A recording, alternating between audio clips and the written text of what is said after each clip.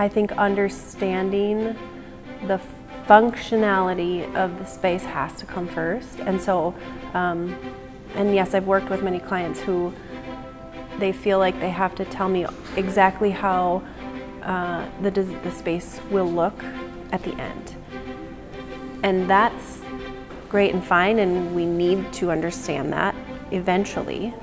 But if behind closed doors, if behind your beautiful new white cabinets or sage green cabinets or whatever color it is that you're drawn towards, if behind those doors you don't have the systems in place to store the things you need to store or to